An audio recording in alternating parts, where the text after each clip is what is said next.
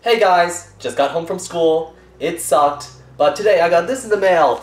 My new Apple Watch. And my sister's cat is just like poking against the camera.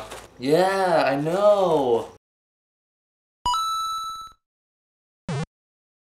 So I bought this Apple Watch for about $200 with tax. It was an open item, so it was a little bit cheaper, about $20 cheaper. And they shipped it in this, a cheap and flimsy envelope. I wonder if I bought a completely new one, they would have shipped it in a box or more protective material. Oh well. Let's see if it's okay. Move, cat. This is not gonna work, I need scissors. Knife is okay too. Oh, almost cut myself. My god, this is so dangerous right now. Gimme! Okay, here's the watch. It's in a long, really dirty box because I bought it refurbished. Just look. What did they do with it? Just like throw it in the dirt to unbox it? And oh my god, I should probably move this knife out of the way. The product said it was in excellent condition, so hopefully that's true and it's not just the box that looks like this with crappy Best Buy tape that's already opened and dirt everywhere with this sticker kind of peeled off. Opening it. The inside looks really clean, especially this little plastic case for the watch. And my sister's cat is playing with the envelope. Great. As you can see in the background. Oh, come on. Put this aside like all the other pretentious unboxers who always put aside the main thing to look at the accessories first. So we have this really long paperwork. Are there Apple stickers? Nope, just a bunch of instructions on how to charge and how to use some apps. No Apple stickers. Well, I bought it open item, so I don't know if the last guy just took them out. But the charger and the charging brick look new. Yeah, they're wrapped and they look new. Wow, it's longer than the iPhone charger. This really came as a surprise because when I chose the shipping items on Best Buy, it said it would take more than a week, but I just checked the tracking on the bus ride home and it said today, which I wasn't expecting. It's been 2 days since I ordered it, which was a really big surprise when I got off the bus. Cat's playing with the charging brick. Now it's all scratched up, great. Yeah, so when I checked the tracking on the bus and it said delivered, I was so excited I just like ran off the bus to go to my mailbox. And now the main event. Yes. Oh wow, good presentation. Look how nicely they wrapped it. Yep, saves $20. Hopefully they cleaned it because I'm pretty sure this kind of material can absorb way more germs than that plastic material they include. And if you guys are wondering what I did with that iPod Nano watch, so the person who originally wanted to buy it in the first place, he couldn't buy it in the first place because his parents wouldn't let him buy it.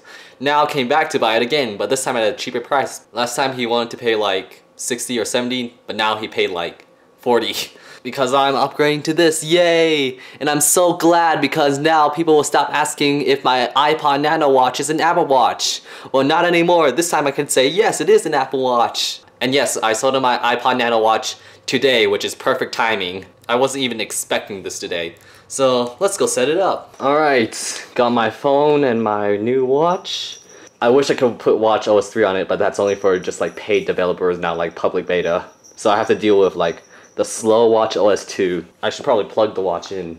Okay, this time next to a power outlet. Clicks in like magnetically. Okay, and it has to charge first. Because it's open item. That's what I get for saving $20. Let's try to fit it on my wrist first to see if it feels comfortable. Yeah, I know, I'll charge you later. It's not as easy to put on as my old iPod Nano watch. So, wow, this is really shorter than my old one because on my iPod Nano watch, I could pull it up to there and it would be good, but I have to pull it up double on this one, if that makes any sense. The holes are a little bit too small for that little metal piece. I like it. The size is smaller, so it's not quite as noticeable as the iPod Nano watch. Okay, we're gonna let it charge for about an hour or two. That's what I heard about. In the meantime, I just took to weave it throughout this mess and through my nightstand, which is pretty nerdy, and up to here. Okay, it's been about an hour and a half, so let's set it up. Okay, let's turn it on. We have this digital crown, which is very nice to use. English. Okay, now we're ready to start pairing. Oh, it's giving us a really cool display of something. I think it's supposed to be static or something to represent it's not connected. I heard that this method doesn't work, but we can try. Oh, It did work. I guess most YouTubers didn't realize that they need this pattern to be on so it can like work. We're gonna update now. Are you serious? Well, guess I'm gonna have to plug it in again and wait about another hour. Oh, no, never mind, it changed to 20. Well, I'm getting an error. Not a good experience so far. Now the camera won't work again, so guess we just have to do it manually. Is it because I'm running iOS 10 on this and I'm not running watchOS 3 on this? Okay, so I just relaunched the app and now it works again. Setup. I am wearing it on my left. Agree. Yeah. My camera is thinking this is a face right now. Oh, you don't need to see that. That's my email. Okay. Thank you for the email. Gonna create a long passcode. You can't see this. Unlock Apple Watch with iPhone. Sure. Okay, activity, yes. I identify as a male. Are there any other options? There's a not set option. Yes, I am probably very underweight. Very lightly set move goal.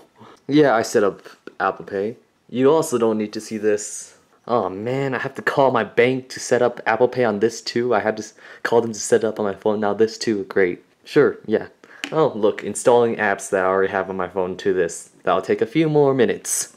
Ooh, beat? Yes. And my phone is displaying this, so guess we're done. So, thank you guys for watching. I'm gonna go play with this for a second, and see you guys soon. So yeah, I know there's gonna be an Apple event in about a week where they're gonna announce new Apple Watches, and you probably think I'm an idiot for buying this, but it was on sale for a really cheap price, and I don't think the Apple Watch 2 will introduce a ton of new stuff that I would really want to make me buy it. I might as well just get this one while it's on sale, so to save money.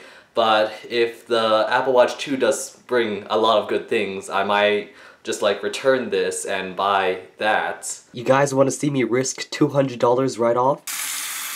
Yes.